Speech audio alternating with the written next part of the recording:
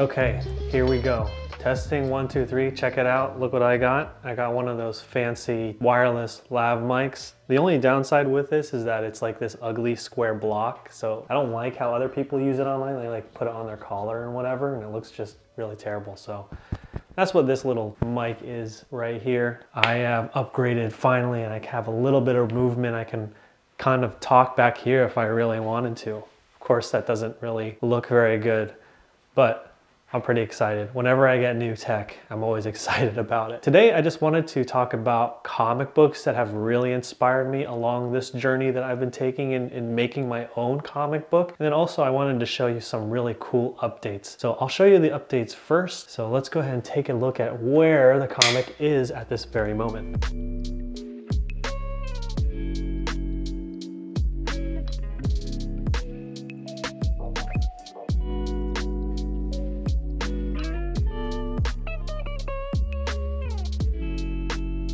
All right, so these are all of the pages that I have so far sketched out. I'm on page 39 right now, so if you click on that, it's a little messy, but there's a big explosion in the sky, and look who sees it. It's Rin. So if you don't know who my characters are, Rin is one of the cosmic casuals, and we can finally see him get into the fight. And you didn't really see him at all. You saw him very briefly at the beginning of the story. So I'm on page 39 right now. I'm at the part of the comic where I've finally caught up with the webtoon. So now I'm in uncharted territory, and I have to kind of start from the thumbnail stage from this point onward. So these are some sketches that I think I've had really fun doing. Here's the fight scene between Ingrid and Benson #2. So we have this little exchange of blasts. Well, not really an exchange, but Ingrid shoots her plasma cannon and Benson blocks it. This is also a really cool page that I had a lot of fun doing. Ingrid gets thrown into the ground. Benson #2 kind of dives down and lands on her back in this epic cracking moment. So those are basically places where I have left off in the web comic. So we're at the third act right now, and we're starting to get to the climax of the story. So I'm very excited. We're coming close. So I wanted to show you these comics right here. And these comics have been such a good inspiration as I've been on this journey as a comic book artist. They're not so much books that I study and kind of learn from, even though there is some of that happening subconsciously. I don't know if you have those books that you just always just like looking at whenever you aren't feeling as inspired, but these books are definitely the ones that just help push me to keep going. So this is more of an artist, but these are two of his books. So this is Transformers and this is Beta Ray Bill, and these are done by Daniel Warren Johnson. So Daniel Warren Johnson, he's been around for a couple of years now, but I feel like it seems like that his rise to popularity has skyrocketed in the past like 2 or 3 years. And if you take a look at Transformers, which I think that this is probably my favorite comic that I've read in 2024, but if you look at his artwork is just so energetic. There's so much power and energy when a robot like hits something or slaps something or lands on the ground. You really feel the impact in that drawing. And there's a lot of manga influences that Daniel Warren Johnson has, like the speed lines. He doesn't just draw someone being punched, he also draws that moment before that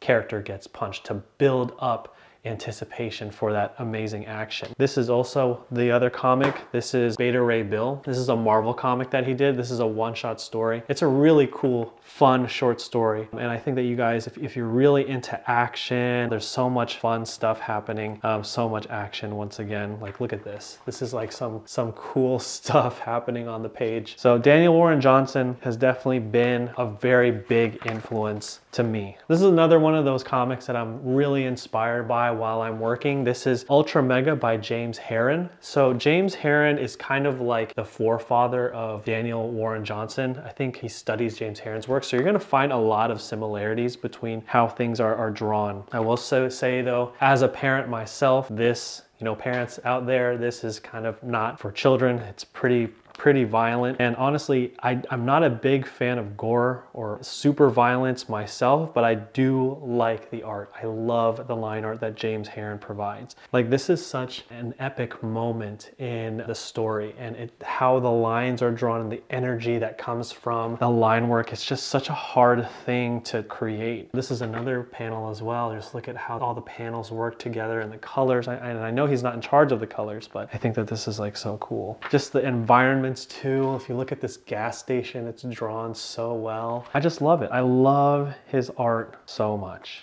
Now let's get into manga. So I know some of you guys have heard of Akira, but this is done by Katsuhiro Otomo, and Otomo is such an amazing artist. So his art is like really amazing. His backgrounds are so cool. If you look at this background right here, it's just such an amazing, like the perspective is working really well, and it really does, each panel really does feel like you're stepping into the world. It doesn't feel like a 2D page. It feels like there's a window right here that you're just looking through. And of course his figures are really well drawn. I love how he uses like screen tones. Look at these action lines. Look at that. That is just some really cool stuff. So again, this is another one of those comics that I just look at and I feel better. I just feel inspired to just keep working, because I don't think I'll ever be at this level, but it tells me that a level like this is attainable in some sort of way. So I may not be this good, but I might come close, and that honestly is enough drive to keep me going. This is one of those books that I really love. Really love to look at. So some of you probably already know this. This is Nausicaa by Miyazaki. But yeah, this is all drawn by Miyazaki, the same guy who made My Neighbor Totoro and Spirited Away, and it's a beautiful book. I love his line art. It feels like he didn't use any rulers at all. It feels like he just freehanded everything. I love the cross hatching here. The cross hatching is the one that I notice the most whenever I take a look at this book. And just the imaginative worlds and the costume design, it's so inspiring.